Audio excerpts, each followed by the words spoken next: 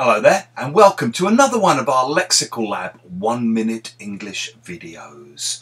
If you enjoy this video, make sure you subscribe to our YouTube channel and check out our website www.lexicallab.com to find out more about our online English language lessons.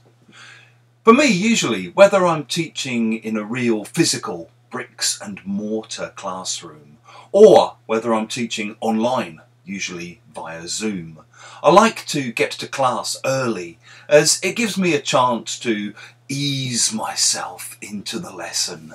And when students turn up early, I can chat a little bit, find out a bit more about them, which is always interesting and useful when teaching. Yesterday I got to one of my Zoom rooms a little bit early and managed to catch up with a student who'd turned up 6 or 7 minutes before everybody else. As we got chatting, I asked how she was, and she replied, okay, all things considered. I mean, I've got all kinds of crazy stuff going on at the moment, but I'm bearing up okay, I guess.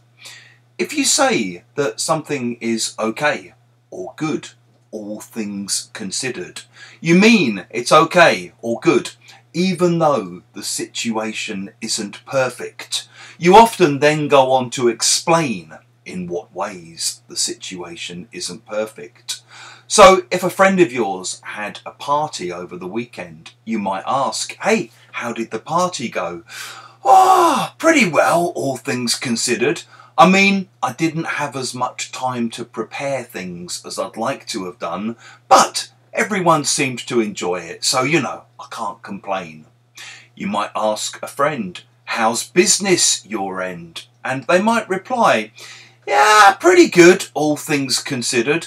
I mean, COVID has hit us for 6 a little bit, but we've managed to survive. We're weathering the storm okay, so you know, can't complain.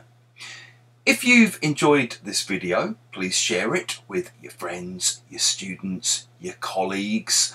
Make sure you click the like button, the thumbs up button, as it helps us with the algorithm.